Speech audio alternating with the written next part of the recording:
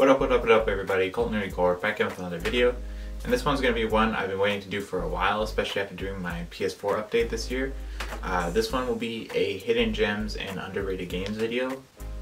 Now the reason I have separated the two is because I believe there's a difference between a game that has no following and is a very undersold game and would be considered a hidden gem because nobody's really found it and it's just a good quality game that nobody's really shined the light on. Or there are games that already have the hype around them, or just from a well-known company or publisher and maybe got the sales that they needed, but the reviews did not reflect what the product I think. Or there's games that sold really well, or they're from well-known publisher, and either they were bad at the start and then got patched to be really good now, or I just feel that they're underrated and kind of get hate for either not being good as a previous game, or really just because of the hate for the certain company. So just for a quick example, Anarchy Reigns would be a hidden gem on the PS3. It's a very not really talked about game. It's a beat 'em up. It's made by Platinum Games. Very fun beat 'em up, very fun story. Nobody really talks about it, so this would be considered a hidden gem. While a game like Dragon Age 2, well, it's very popular and a lot of people bought this game. The hype around Dragon Age Origins made this game seem really not as good as it is to people, because Origins was kind of a masterpiece, and then Dragon Age 2, while being a step down, is still a solid game. So I would give it the underrated status. Alright, so we're going to start off with the hidden gems. I got 5 in total. My first one is Sherlock Holmes Crimes and Punishment. This is really a dying or not as appreciated genre nowadays, I find, which is the kind of adventure, almost point and click style of mystery solving game. This is when you play as Sherlock Holmes and you go around solving a variety of different murders. I think there's 7 or 8. And the reason why this game's so good is because of how interesting and unique each case is. Each one has multiple different branches where you can technically finish off the case, but there's only one true correct case, and you have to find all the evidence and use your own reasoning and wits to come up with who did what. The reason why I think this game is probably considered a hidden gem in my eyes is that I think this is a really overlooked genre. I think now with shooters, RPGs, and fighting games really being the main focus currently, a lot of these older style games that more focus on storytelling and puzzle solving are really getting shoved to the side, besides a game like Catherine. So this is one I would definitely recommend if you're into those style of games, and I would definitely consider it a hidden gem. Alright, next up is a game that anybody who follows the channel know I would talk about in this video, which is Everybody's Golf, which is the Japanese name for Hot Shots. Like, that's just what they went with over there, but now they've kind of just merged it and said, alright, they're all going to be Everybody's Golf from now on, which I'm fine with. Either way, the series I find is very overlooked. When I talk about games with people, this is one game that I find most people have maybe heard of or heard something about a golf game on one of the older systems, but don't know that they carry over onto the newer consoles and that they're actually still really well made. The golfing's still smooth, the courses are great, and it's just a really fun sit down and play style of game. And with this game, there's the multiplayer added in, so you can play through a couple courses with some friends if you have friends that are into these type of games, and it's just a really good exclusive for the console that I just don't think is talked about as much as it should be. Alright, next up is the game that probably shocked me the most on how much I enjoyed playing through it. I wasn't really expecting to get into this one too much because I'm not a huge beat 'em up fan, but I'm sort of starting to get into the genre a lot more. But this one I picked up, Fist of the North Star Lost Paradise. I would definitely say this is a hidden gem. I barely see this game talked about. I barely see this game at stores. It's always about the other game, Yakuza, which is made, I'm pretty sure, by the same company. I've never played the Yakuza games, but I have played Fist of the North Star. This game's really fun. Action's really fast paced, really over the top. I'm pretty sure this is based off of a manga, if I'm not mistaken. I don't really know the origins. I just play the games. I don't really know, like, I don't read the books or anything like that. I just play video games. So I don't really know a lot of the backstory besides what's told in the game. And in the game, it's very easy to keep up with the story. It's pretty interesting. There's a lot of really funny characters. really good side quests, and there's some really fun mini games that really change the pace of the game. So like if you want to go like try really hard to beat up some hard boss, and then you just want to go like shake up some cocktails at the bar mini games to earn some rep and store discounts, you can do that. It's just really good on changing the pace of the game and always keeping you interested. You basically play as Kiryu, I'm pretty sure, and he is a master of Hotoshikin. Sorry if I'm butchering these, but it's basically a martial arts or fighting style, and there's a bunch of different fighting styles throughout the game, and through it you're leveling up with a bunch of very unique customization items that can increase your health, the amount of damage you do, increase the length of your combos, increase the time in your superpower duration, increase the damage you do in that time, increase damage reduction. There's so many different combinations you can do, which really makes it unique to play through.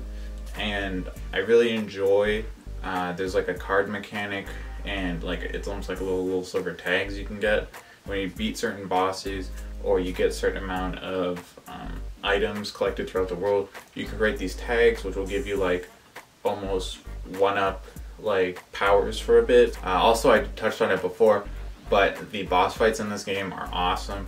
They're really challenging. They have different like tiers to them and elements to each boss fight, and each boss fight has like unique patterns or unique fighting styles that you kind of got to learn to play against all the time. And this game is really a challenge if you don't sit there and grind and over level yourself. I really enjoyed playing this game and had fun actually having a fair challenge. It doesn't seem cheap in a way, and it's just really fun to play through and really satisfying when you get into the high combos and just beating the crap out of everybody. So I would highly recommend this game if you're into beat 'em ups at all, or just want a fun game to pick up and play. Alright, next up is Murder Soul Suspect. This is one that was in the earlier life cycle of the PS4. I think it was like year 2 or 3 that it was out, this one came out. And this is another one that falls under the Sherlock Holmes style of gameplay, where it's more about storytelling and solving puzzles and solving mysteries, and less on the gameplay. There are some gaming mechanics such as stealth, some puzzle mechanics. Where this game really gets the hidden gem aspect to it is, one, I don't see it talked about enough, and two, the story in this game is awesome. So basically you play as Ronan O'Connor. He's a detective that goes to this murder scene to apprehend one of the notorious serial killers, the Bell Killer, which is in the area. He runs into the Bell Killer, gets killed by him, and you turn into a ghost, so basically you're stuck in purgatory. And you have to find your way to solve, one, how to figure out who the Bell Killer is, and two, how to get out of purgatory. So it's all about figuring that out, learning about the ghost realm with O'Connor. They don't just tell you a bunch of gameplay mechanics while your characters doesn't really know what's going on initially. You're learning with the character as it goes, which really makes for a unique experience. And also there's a lot of different ghosts that are stuck in purgatory that you interact with. And there's different side missions and side stories and side investigations that you gotta do, which really change the pace and make it really interesting to learn about all these different side characters. And also doesn't help that if you're into platinums, this is a very easy platinum. I'm just saying that, like I got the platinum for this game. I'm not really a super platinum heavy guy. Alright, then finally we got Vampire. So Vampire is a third-person beat-em-up style of game. Almost has like a cross between a Dark Souls and Witcher 3 combat style, because you kind of got the power mechanics like the signs from Witcher 3, but the combat and movements more so Dark Soulsy, but you don't have as much worry to do with the stamina. So I would say it's more like a Witcher combat style, but this game is very interesting and very unique. I find I don't see too much about this game out there, and what is out there, it's very mixed. Some people really like the game, some people really don't. Me personally, I really enjoyed playing this game. One of the big issues people have with this game is that it gives the assumption of choice, but really it's kind of linear in the choices. That's true. The choices don't really have too much an effect. It just depends on who survives, who doesn't, and it kind of has an infamous obvious good choice, obvious bad choice system, with some pretty cool like twists in there. If you do all the correct answers, you can have certain people aid you that wouldn't aid you in the other thing, or certain people would survive that wouldn't survive, and then they will come back later in the story. So there is some branching paths. It's just not as open as they wanted you to think in this game. So basically you play as Dr. Jonathan Reed. He's a doctor in the period of 1918 in London. So basically he gets turned into a vampire very early on in the story, like right when you start the game. And then it's all about him learning to cope with his new powers and the issues that come with being a vampire in a city that part is trying to hunt down the vampires and part is run by the vampires. So there's like clashing factions throughout this whole game. The main thing that drew me to this game was the story, the atmosphere they create, the world they create, and the kind of dark gloominess with the rivaling factions, all the different like choices you make really gives it a dark, gritty feel, which I really like. And the world in this game is really cool to learn about. So if you're looking for a really good story game with some good third-person action, I would highly recommend this game. Alright, now we're getting to the underrated games. These might be games that are popular and that I find get a bad rep. So you might hate these games, or you might just hate them because you haven't played them and everybody says they're trash. But I'm telling you that, in my opinion, I would at least give them a chance because I think they have some really good elements to them. So the first one is Call of Duty Infinite Warfare. I know everybody's like sitting here saying, oh, he's a COD kid. Oh, Call of Duty sucks. It's just a casual game, blah, blah, blah. Everybody's just for a multiplayer. But if I was to recommend one besides 4 in Modern Warfare 2, for the story and zombies, just for single player, it would be this game. First off, I'll quickly touch on the zombies. The zombies in this game is set in kind of the 1980s in like a theme park. It's very interesting, really sets a different tone compared to all the other zombie games, and I think is the most interactive and fun just to mess around in occasionally. I still go back and play a couple games every now and then. So if I was to recommend a zombie just for single player alone, I'd recommend this one. And also the main thing I'm selling about this game and really pushing for people to try is the story in this game. I think it's one of the better done Call of Duty stories out of the franchise, and I've played all of them besides the new one that just came out. The reason why I say this one's probably one of the better story games in the Call of Duty franchise is, one, the combat's still there. It's still the solid same really smooth feeling combat from a Call of Duty game, but they brought it into space, which really adds a new element to it. A lot of people hated this game because they were still going with the modern era and like continue to go more modern and modern when everybody was asking to either reboot the World War franchise or at least go back to World War II or at least current day era games, because everybody prefers those games usually with the Call of Duty franchise. But this game, I thought the campaign was really interesting. They had a pretty good story in this game, and the main thing that I enjoyed about this game is you kind of were given like a hub ship, almost like in Mass Effect, where you could go around picking what missions you would want to do, like interact with the crew, the captain type thing. It's not as interactive as a Mass Effect game, I'm not saying it's like that, but it kind of gives you the feel of more of a choice with your missions. You can do different side missions in different orders. You can pick what side missions to do, which will give you upgrades that will help you through the main story, unlocking certain upgrades for your ships. The ship battles are really interesting. They're at a larger scale than most games. They kind of resemble the Battlefront ship games from their campaign. And overall, I just thought this was a solid first-person shooter title, even just for the single player alone. And you can get this game for like $5 now. So for $5, it's like a 6-hour game, and it's a pretty good playthrough, at least for one playthrough. If I would only recommend this game if you're into shooters, like if you want a shooter with some fun mechanics and a pretty decent story to play through, I'd recommend this game. Alright, next up is NBA 2K Playgrounds 2. This is a game that might be considered hidden gem, might be considered a underrated game, but I put it in the underrated game just because it's 2K NBA game, because it's currently the only game that dominates the market. But this is their sub game.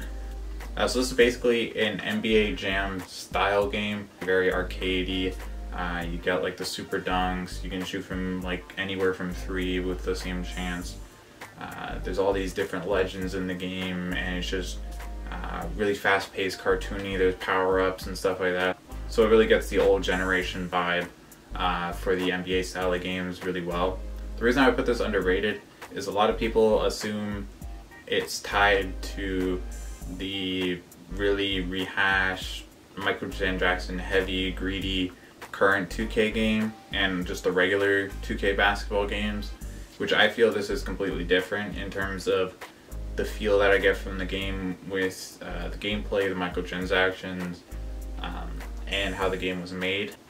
While this game does have like the My Team card mechanic in terms of getting new players, you level up super fast, and every time you level up you gain coins that can easily get you the best players in the game. Like right off the bat, you open up a gold pack, you're guaranteed one of the best players, and you're guaranteed 4 players. So there's a chance of getting 4 really good players just right off the hop, and you get those every time you level up.